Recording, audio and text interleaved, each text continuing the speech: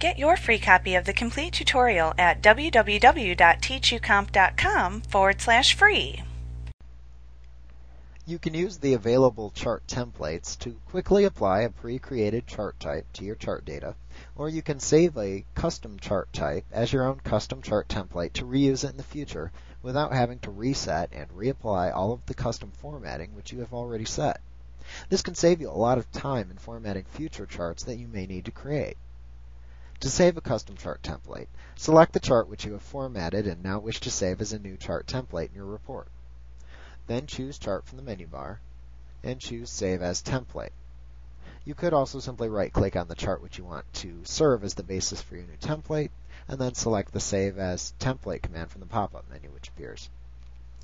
In the Save As dialog box which appears, you would just type a name for the template into the File Name text box at the bottom of the dialog box, and then click the Save button to save the template into the pre-designated folder with the name that you've given it.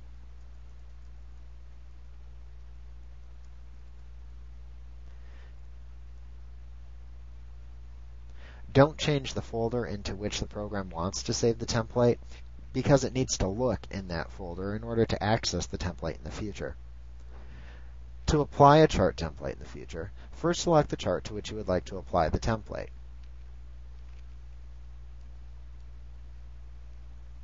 If you're using Crystal Reports 10, you would then select Chart, roll down to Chart Options, and then choose Template from the menu bar. If using Crystal Reports 11, simply click Chart from the menu bar, and then choose Load Template.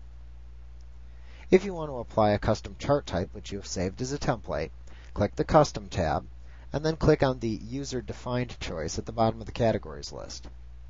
Then select the saved template which you wish to apply to the selected chart from the list that appears at the right side of the tab. Also note that there are several sets of preset custom chart types which you can choose on the Custom tab, and then choose a choice from the entries that appear at the right. Once you've made your desired preset template choice, just click OK to apply the selected chart type.